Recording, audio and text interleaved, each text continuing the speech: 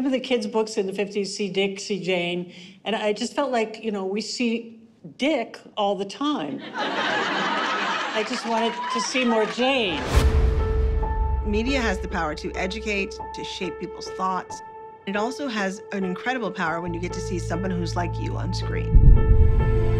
Women's creative input is not making it into our nation's storytelling. Most of television and most of film is men making stuff for other men. We give them so few opportunities to feel inspired by the female characters.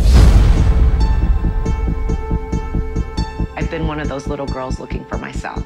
You start to believe that there's something wrong with you. The door has to be opened. We just want inclusion. The issue of discrimination against women was heard by the federal government allowing the movie industry to do what they wanted to do. We have to all decide together that it's enough.